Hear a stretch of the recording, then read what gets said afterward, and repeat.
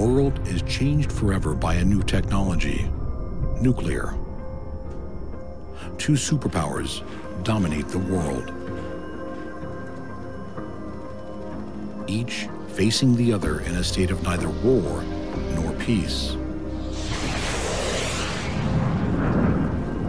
This is the story of the Cold War, how the push of one button could lead to total global destruction. Together we shall save our planet, or together we shall perish in its flames. How the struggle between two political systems caused millions to suffer. Spying was very much part of the Cold War.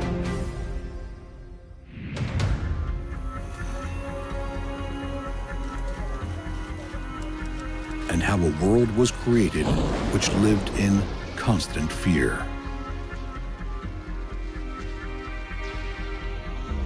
Mad world, mutually assured destruction. In this episode, World War II comes to an end. But the result is not world peace. Tensions soar. Territories are seized. A new weapon and new frontiers mark the start of the Cold War. The rise of the superpowers.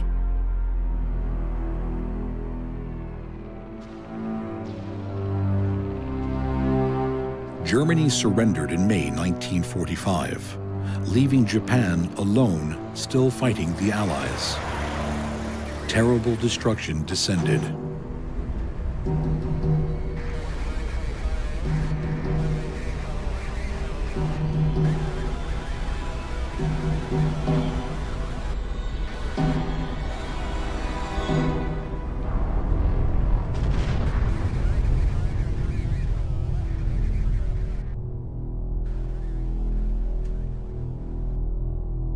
Where there had been a distinct city below us, there was nothing down there but what, in my vernacular, was a black, boiling mess. Most of the city appears to have been obliterated. 4 square miles of desolation are reported. And that cloud up above it was just tumbling and rolling. You could see the energy that was in it. Hiroshima, the 6th of August, 1945. Perhaps as many as 70,000 people are instantly killed by just one single bomb.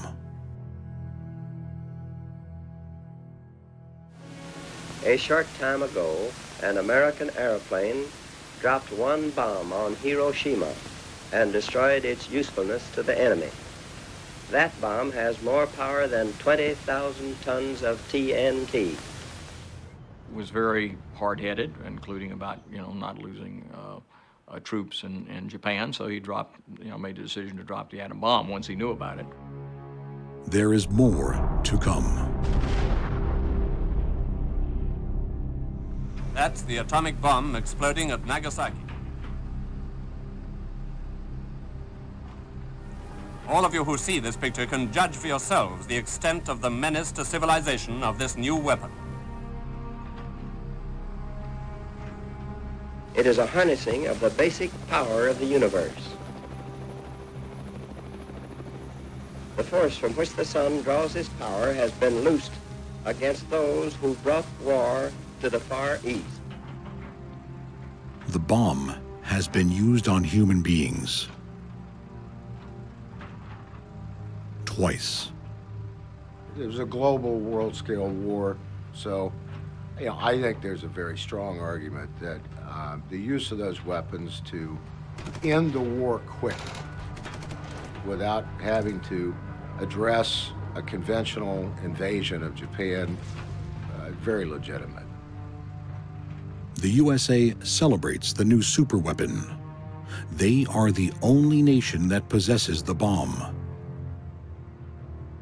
Something horrific has been invented, and it cannot be uninvented.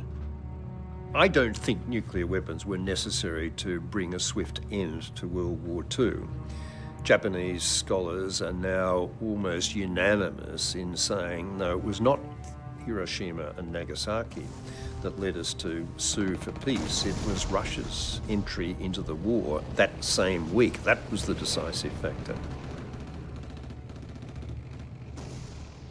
The one great achievement of nuclear weapons in most people's mind, that it did save a catastrophically prolonged war on the Japanese landmass, even that disappears on closer evaluation.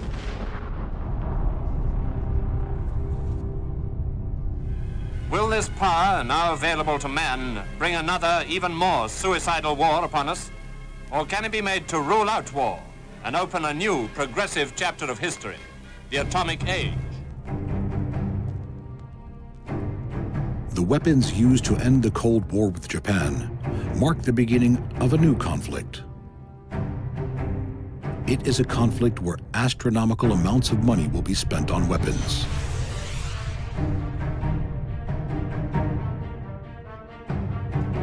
It will last nearly 50 years.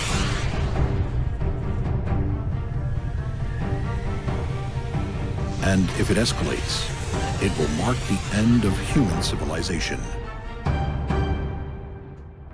It is the Cold War.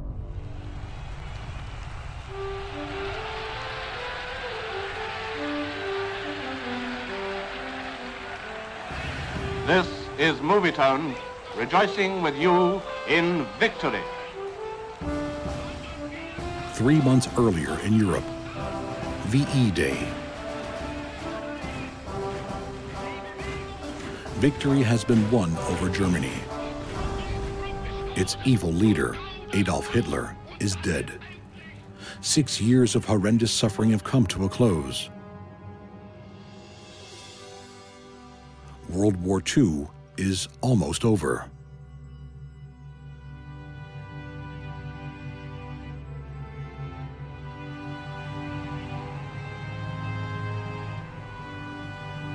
As the guns in Europe go silent, a meeting in the USA aims to ensure a war like the last one never happens again.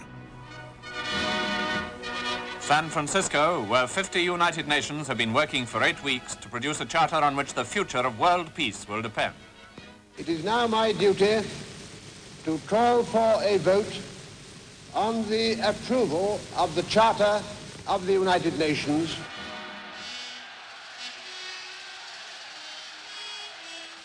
Dr. Wellington Koo signed first for China. Then, one by one, all the countries represented at San Francisco signed the Charter of Freedom and Peace on which the hopes of the whole world are centered.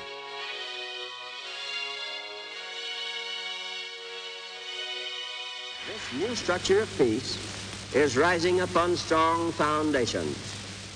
Let us not fail to grasp this supreme chance to establish a worldwide rule of reason, to create an enduring peace under the guidance of God. The United Nations is born. 50 nations sign the charter. Russia joins the pledge for world peace.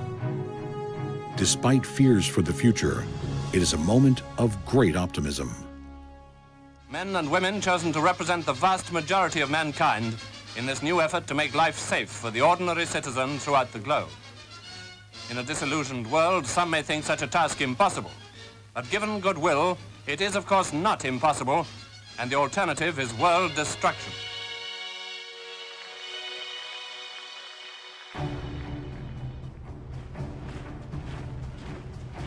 Two turning points in history create the Cold War. The atomic bomb is one. The second threatens to start another worldwide nuclear war. Communism is based on the belief that man is so weak and inadequate that he is unable to govern himself and therefore requires the rule of strong masters. Communism, a revolutionary form of government in Russia since 1917. Moscow's Red Square was the spacious and impressive setting for the Red Army's first victory parade.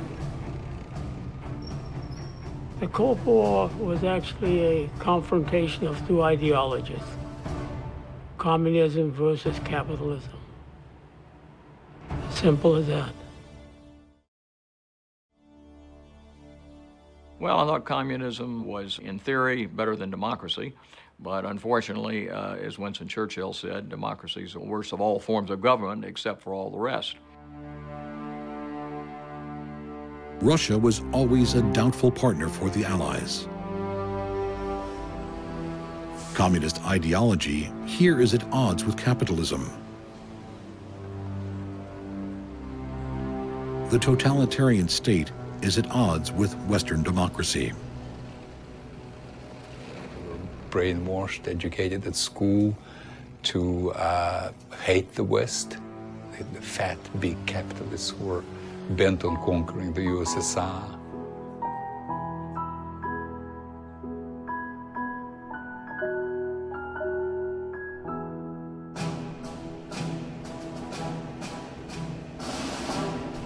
Known as the Union of Soviet Socialist Republics since the revolution, Russia is ruled by Joseph Stalin, General Secretary of the Communist Party.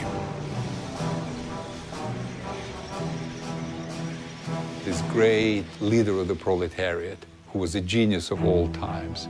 Today, Stalin watches with pride as units of the Red Air Force fly over the Soviet capital. Stalin has big plans for communism. He's already made a move at the Allied Peace Conference just before the close of World War II. The Livadia Palace at Yalta was the scene of the conference, a sumptuous-looking place which used to be occupied by the Tsar when he took a winter holiday in the Crimea. Yalta, plans are made to divide Europe between the four victorious parties: Britain, the United States, France, and the Soviet Union. Germany will be divided in four. The eastern part will be run by the USSR. Winston Churchill and Franklin Roosevelt acknowledged that Eastern Europe, occupied by the Red Army, is Stalin's. It is crazy. And the whole partitioning of the world between the great powers, as you know, in Yalta, when they got together and they've kind of had this little piece of paper in which they scribbled, 70% of Poland to you, 20% to us, and all that, So, we've got to where we've got. I think the government, because of the sickness of Roosevelt and the ascension to power of President Truman, trying to learn to deal with Stalin and Churchill, led to some belief that the Russians would treat the Eastern European better. The Polish election was a test. The Soviets pledged a free democratic election in Poland. There was wrangling and delay, and when the election was finally held, it was a totalitarian affair staged by a Red dictatorship. Red Marshal Tito established a communist dictatorship in Yugoslavia. Hungarian Premier Nagy, whose democratic government was overthrown by the communists, a culminating violation of Soviet pledges of democratic liberty. There was a rigged election in Hungary, which the communists rigged, or the Soviets rigged, and the communists came to power, and Hungary became part of the Soviet orbit. One after the other, Eastern European nations come under direct Soviet control. You took it for granted. Soviets have liberated Europe, and therefore, we've liberated them from capitalists, from any other kind of ambiguity about who they were. Winston Churchill publicizes a name for the line dividing communist Eastern Europe from the West. From Stettin in the Baltic to Trieste in the Adriatic, an iron curtain has descended across the continent. Well, I think the Iron Curtain was a very big surprise, a very unpleasant surprise. I think it led to the famous speech by Churchill to wake up the Americans that despite all the costs and the great victory of World War II, there now seemed to be some people who wanted to cause more trouble, to create another warlike situation, and that country that was going to do that was the Soviet Union.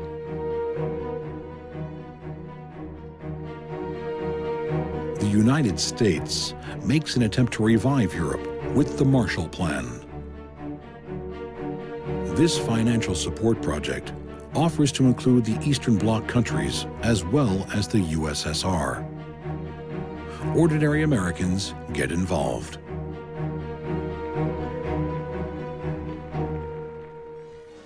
The Citizens Food Committee in America had been asking for public donations of staple foodstuffs. He is giving generously, as are thousands young and old who wish to aid our friends abroad who face either untold suffering or communist control. The Friendship Train, an idea sparked by a Washington journalist that inspires generosity across the USA. During its journey across the continent. Everywhere, great crowds turned out to endorse this expression of America's goodwill and practical aid for the free nations of Western Europe. In addition to milk, canned goods, and other food products, gifts of money have been collected. Stockton, California is another stop on the Friendship route, over which the railroads are carrying the train at no cost as their part of the gift grant. The train travels from coast to coast, collecting food, fuel, and clothes, making over 40 stops on the way. New carloads of vital supplies are coupled on at each stop, and the train is expected to arrive in New York in 2 sections, hauling 200 cars.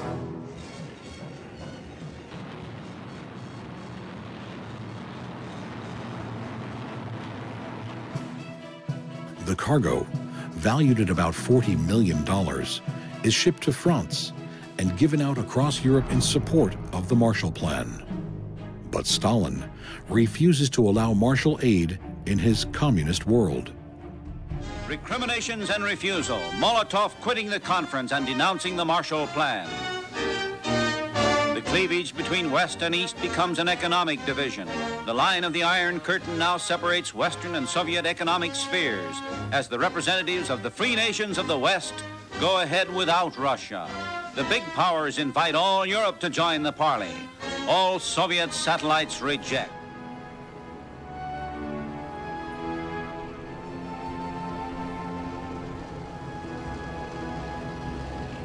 You know, when we were leaving Lithuania, my parents initially thought they would do it legitimately. So they went to the Russian consulate and asked for permission to leave. And the answer they got, it says, listen, nothing leaves. Even the birds are not going to fly out if we can figure out how to stop them. Barbed wire and watchtowers have closed off the East. The Soviet threat is real. The Cold War has begun.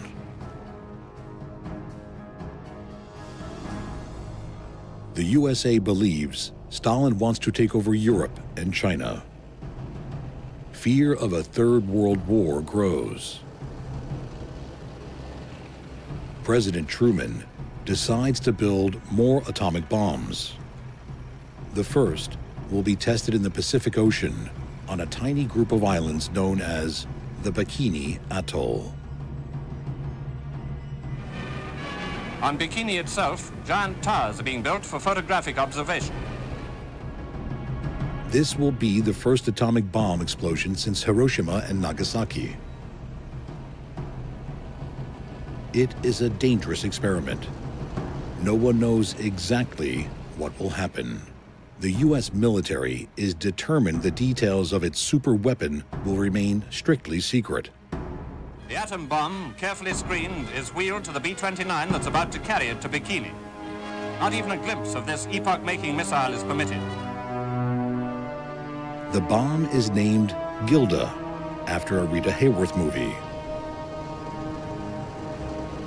And now it's time to go. Mission Crossroads has begun.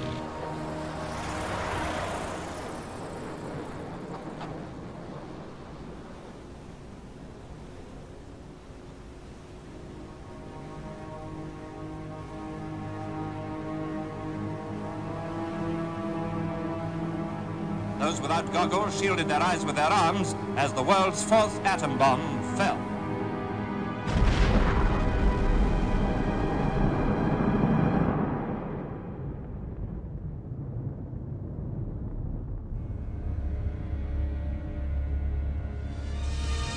Following the colossal flash, a great cloud rose 7 miles up into the sky.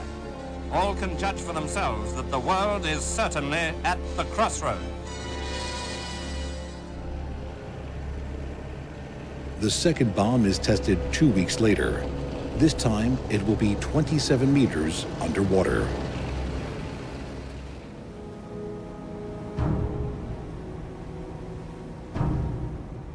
Two minutes to go. Dr. Holloway moves a switch, lights flash. The bomb is named Helen of Bikini. 5, 4, 3, 2, 1, fire.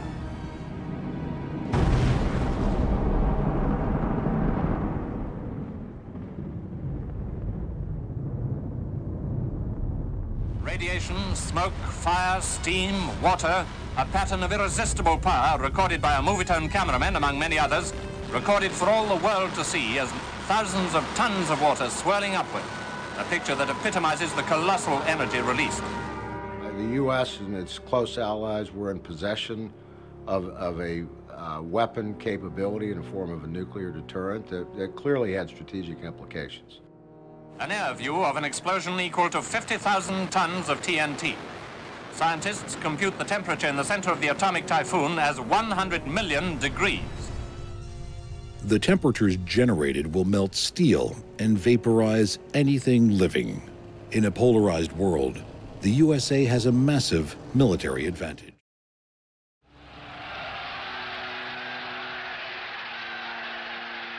Aggression towards the West is growing behind the Iron Curtain.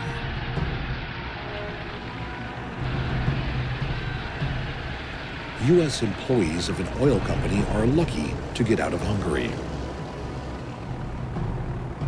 We were apprehended. We're taken down to this rather famous city station and questioned, sometimes not too pleasantly, and we spent the next week there. But nationals of the country occupied by Stalin are barred from leaving their country.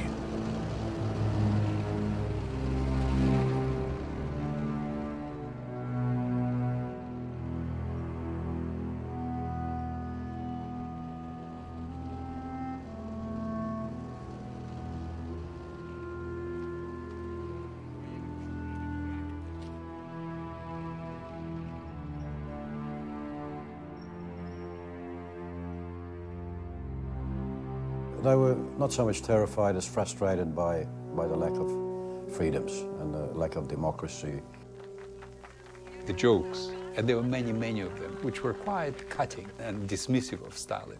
You know, I'll just tell you a tiny little one, you know, when there is somebody drowning and they get him out of the lake, and this person says, "You can ask me for anything you want. I'm Stalin." And they said, "Only please don't tell anybody that we've saved you." Attempts to escape are daring and sometimes bizarre. This is the homemade tank used by a Czech mechanic to escape to Bavaria. Crashing through the electrified wire after a 30-mile drive to the frontier, he took his wife and 2 children with him, as well as a number of others who joined in his bold and successful bid for freedom.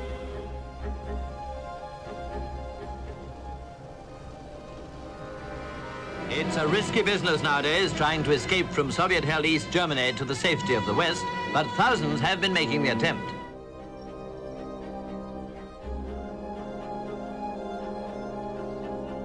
At that time, it was extremely difficult and dangerous because the borders were closed with electrified fences, landmines.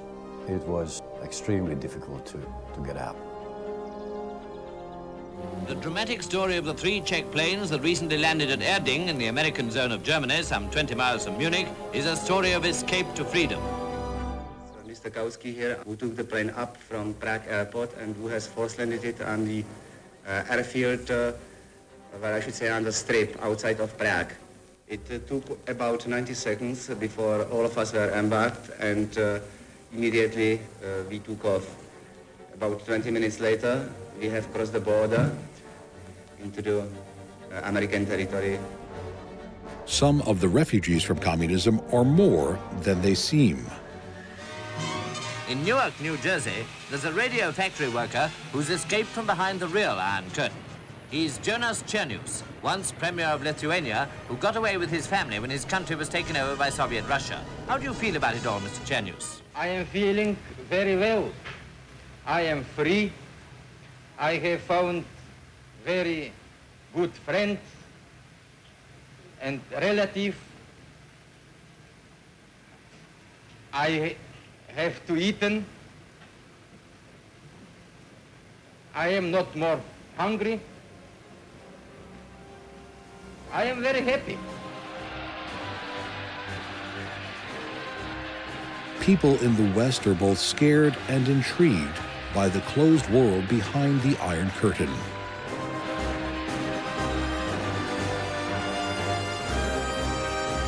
Reports reveal Soviet-controlled countries are training their young people for war.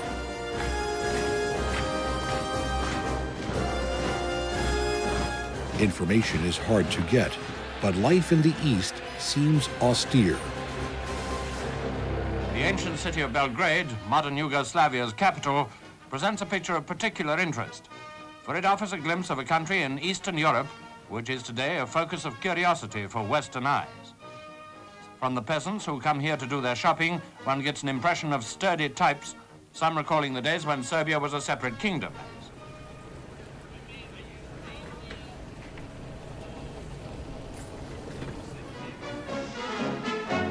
In Berlin, the Brandenburg Gate marks the boundary between East and West. But filming beyond the Iron Curtain was recently permitted. The once famous Unter den Linden now has a very new look, and our cameraman made these notes of the kind of shops and stores they've got. Street names, of course, have changed since Stalin and his comrades took over this part of the former German capital. The Soviets occupied Eastern Europe purportedly to help them, and then they were going to withdraw and they weren't going to leave large troops stationed there. Turns out that they did, and as a result, in 1947, the Soviets were not going to leave Eastern Europe and let those people have their own country. Getting stories is risky for Western journalists. Many are arrested for their efforts. Freed after more than 2 years in a red jail, Mr. Otis was reunited with his wife on arrival at Idlewild Airport, New York. It's said that it was largely due to her personal appeal that the Czech government finally agreed to liberate him. Bill, do you feel that the Czechs had any justification at all in arresting you? That's pretty tough, too. That's complicated, too. Did you feel... And I'll tell you what. From their point of view, in certain respects, they had. They did have? Yes, that's true. Could you explain? The standards are different there. They look at things in a different way. Most people in the West are disturbed about the growing oppression in the East. If the Soviet Union really wants peace, it can prove it by lifting the Iron Curtain and permitting the free exchange of information and ideas. The Summer Olympics in Helsinki are rocked by the Cold War. This event, designed to bring nations together, is also ripped apart. Helsinki, Finland's capital, is certainly a fine-looking town, and it was all ready for the games when we took these views near the Olympic Stadium with the swimming pool in the background. The Eastern Bloc athletes are kept separate from their Western rivals. Some 10 miles away is the so-called Iron Curtain Village, where teams from Russia and satellite nations are housed. Here's the camp manager with some Hungarian girl athletes. Everywhere, of course, Iron Curtain signs are in evidence. The world realizes that the Cold War frontiers are here for the long term. Not everyone in the West is against communism. Guerrillas in Southern Europe seek a communist takeover. They are funded by the USSR. In Greece, a more dangerous crisis. Civil war developed. Greek government troops trying to suppress red guerrilla bands, aided by Soviet satellite countries Yugoslavia, Albania, Bulgaria.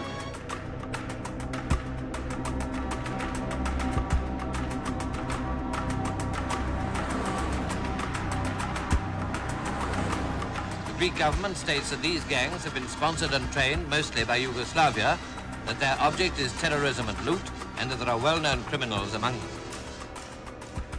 very existence of the Greek state is today threatened by the terrorist activities of several thousand armed men led by communists. The Security Council hears the case of Greece. Mr. Saldaris, the Premier, charges Yugoslavia, Bulgaria and Albania with inciting a leftist rebellion. The United States has received from the Greek government an urgent appeal for financial and economic assistance. Greece must have assistance if it is to become a self-supporting and self-respecting democracy. The United States did not particularly want to get back involved in war or back involved in the European nation's business, was forced to do so because of the recognition that without the help from the big country here, that the Greeks would go under and communism would spread even further. The USA pours in money, arms, and advisors to stop the spread of communism.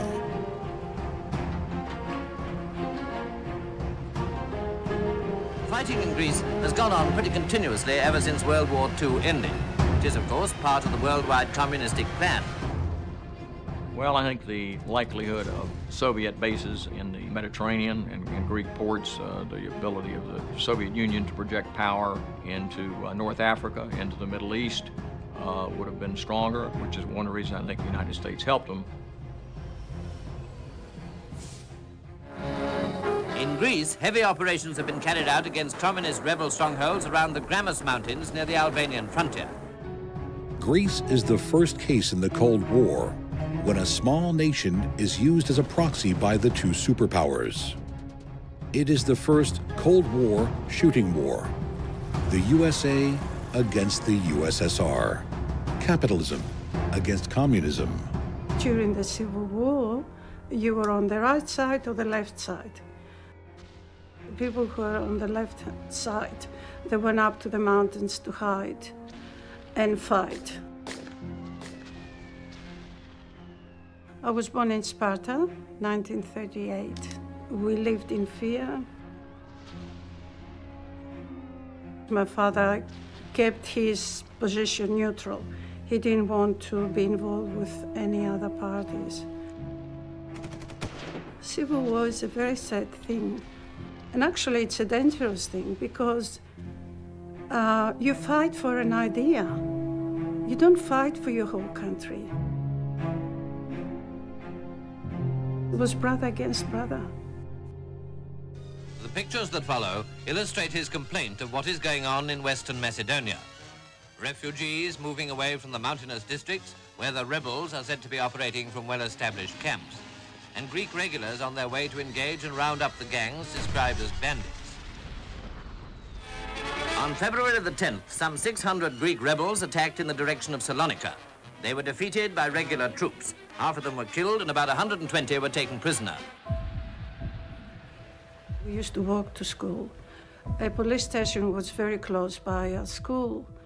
And as we really reached the gate, I turned around, and to my horror, there were heads outside the police station. Quite a few heads, just the heads outside. And the scary faces. And I was too scared to turn around and look again. It was just the heads.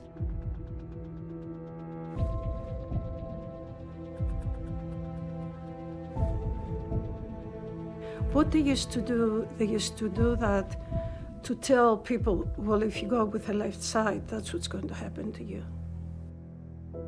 A number of women were among those captured, none of whom seemed to be in very good shape nor to have anything much in the way of equipment. After being rounded up, they were marched through the streets of Salonika, escorted by government soldiers and followed by large and excited crowds of civilians. One day there was a lot of noise, a truck just stopped outside the house. And I was curious, I wanted to see. So I went outside, and what I remember is that beautiful hair that it was just flowing from the back of the truck. There were about 3 bodies there. I didn't know there were bodies then. So these women probably went to the mountains to help maybe their relatives, maybe their loved ones, and they caught them and they killed them. because the other countries interfere, it creates chaotic situation, and it lasted for some time. It lasted for longer than it should have been, and it's unfair. After 4 years, the communists are defeated. The Greeks probably would not have been able to win the Civil War in 1947 by themselves. The West has prevented Stalin from gaining another toehold in Europe. The 2,500-year-old Acropolis stands witness to the end of another war in its long history. The sailors lost no time in visiting the Acropolis, where they were entertained to a display of dancing by the Greek army. Watching this, it's hard to realize that the F-zones are among the toughest fighters in the world.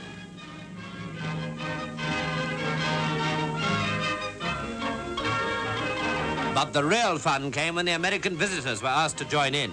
Obviously, this Greek version of the Palais Glide was a bit complicated for mere jitterbug fans to master all at once.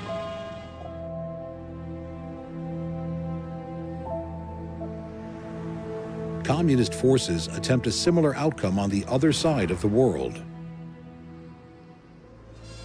I wish to express my appreciation for the interest and sympathy shown to my country, China, by our American friends. The United States faced a very difficult decision in trying to keep China from being communist. There had been a civil war going on between the forces of the communists, Mao Zedong, and the nationalist leader, Chiang Kai-shek. Life for ordinary people in China is brutal and primitive. It's not hard for the communists to gain followers in their fight against the government.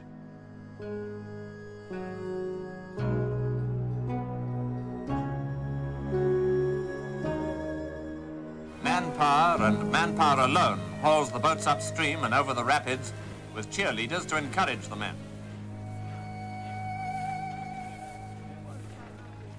The communists in Russia and in China both were able to hypnotize and to propagandize and to convince, persuade the peasants in their countries, the poor people, that they had been taken advantage of, that the rich people had all the money, all the counts and the princes and the upper level people were corrupt. As far as the peasants were concerned, if the communists took over and shot everybody that had money, you know, at that point they were so beaten down and brutalized and had nothing to look forward to that they figured, well, you know, why not give that a try? The USA is determined to prevent a communist China and aid the armies of Chiang Kai-shek. The battle for the city of Suzhou is joined. Less than 180 miles from the capital, Nanking, nationalist forces dig in for a losing fight. The 400,000 nationalists are armed largely with American weapons, and 105-millimeter guns open a barrage.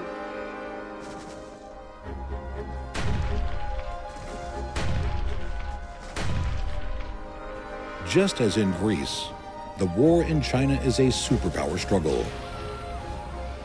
The USA supports the nationalist anti-communist government, and the USSR supports the communists.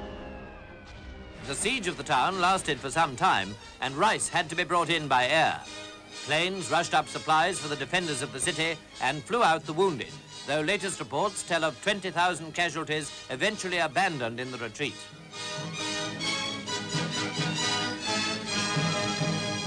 The military situation from the nationalist point of view is very grave. They claim that the communists are kept supplied by the USSR, saying that the Chinese Reds captured in the battle were armed with modern military equipment from Russia. Today, communism has swept like a red tide over this ancient civilization from the old capital of Peking down to the Yangtze and Nanking. I was born in China, in Shanghai actually. Western democratic sort of system couldn't work in China. If you look at the history, you know. On the 1st of October 1949, Mao Zedong proclaims the People's Republic of China.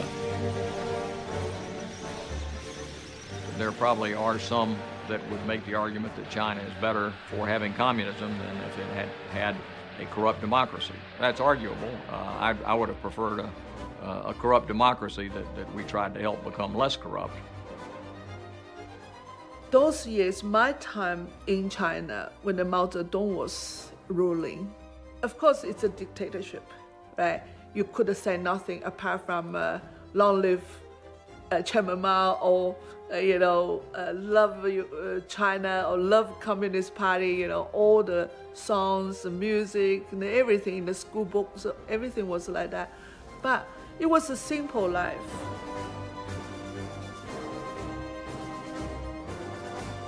The relationship between people were warmer, and the moral sense was better.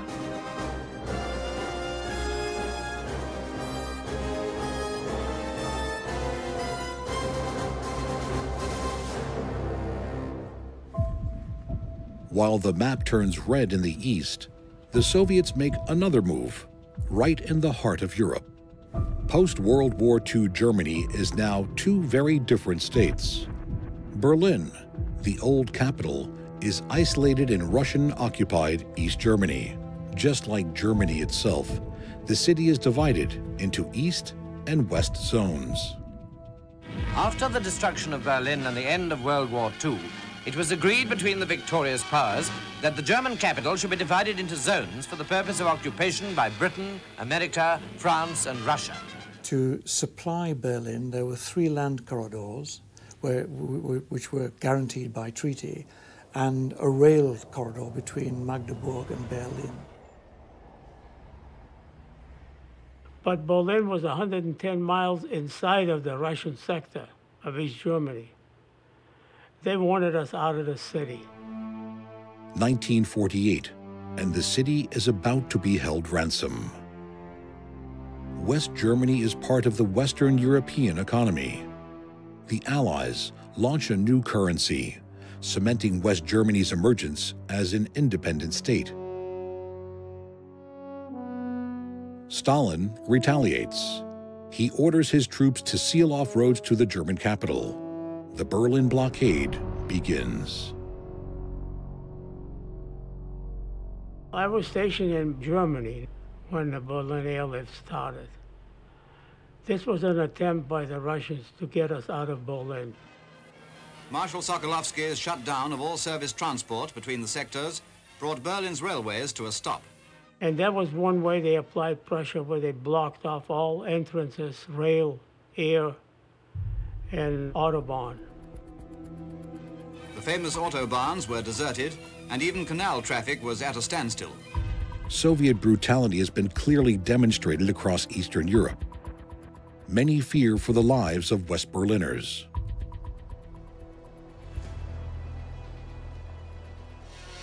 There was only one way open to the beleaguered capital, by air.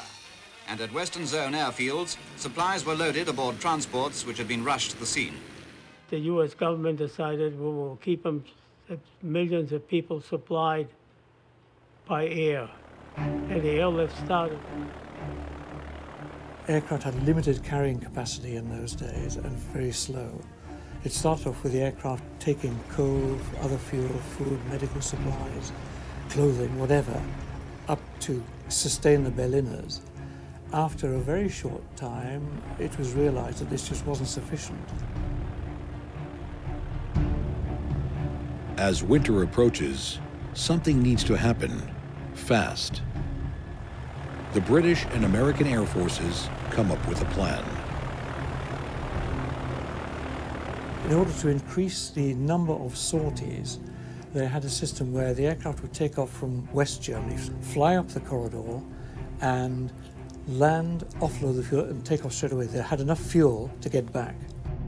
The flight of over 150 miles over Russian territory was accomplished by relays of British and American aircraft, which landed at about 3-minute intervals throughout the night and day.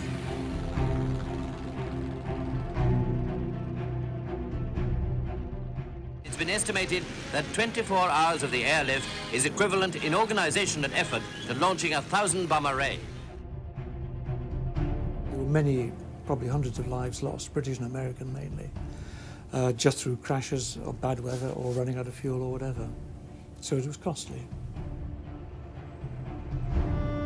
America and Britain prepare for the worst.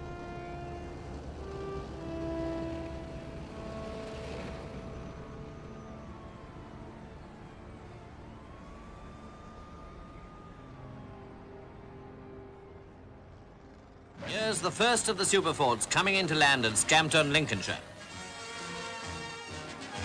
Altogether, 2 B-29 groups comprising 60 superforts were on their way, each aircraft carrying regular and spare crews.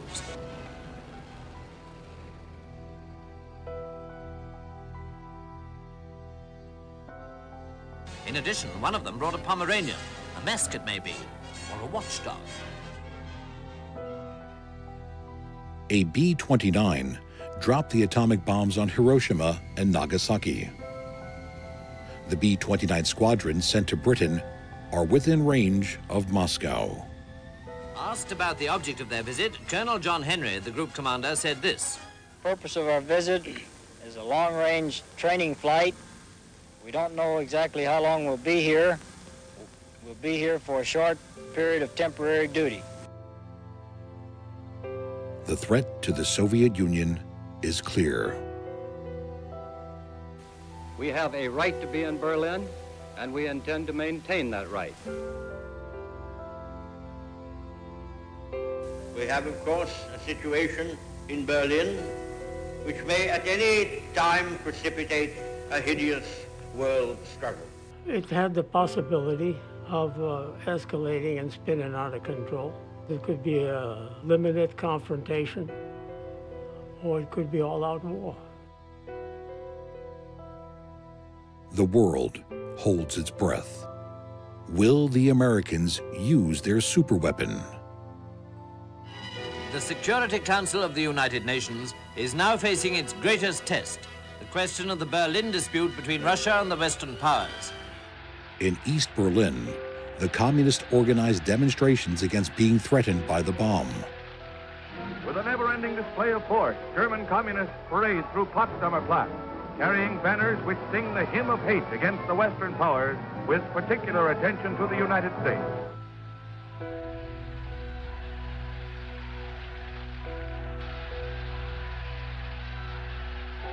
With the battered Reichstag as a backdrop, Berlin citizens again gather more than 200,000 strong to hear reassurances that Berlin will be held at all costs.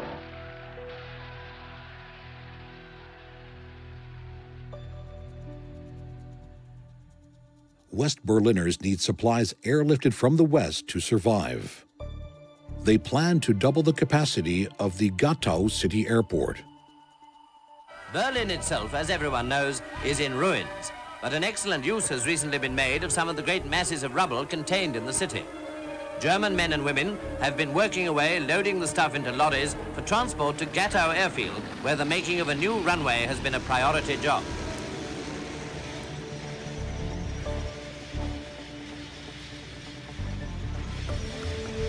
The first Dakota to take off from the new runway marked a real triumph. The Americans saw that the children had nothing to do with the war, and a lot of their aircraft coming in had sweets and candies and stuff in the cockpits, and as they approached to land, they'd throw these out of the aircraft, and there'd be hungry German children underneath, gathering them up. Then, with no warning, on the 12th of May 1949, the Berlin blockade ends. The hottest spot in the Cold War is eliminated, at least temporarily, as the blockade is lifted by the Russians. Allied vehicles await the removal of the barriers and the signal for the dash to Berlin. Stalin realized that, the West was not going to give in, and it all just stopped overnight. With the opening of the gates, a new chapter in post-war history begins to unroll down German highways.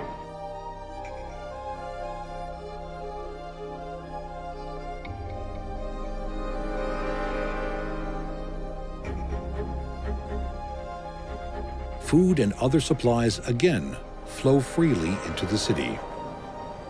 the airlift has kept 3 million people alive. No bombs were dropped. The first major European Cold War crisis is over. But it is just the beginning. For the next 40 years, the world will live in constant fear of annihilation.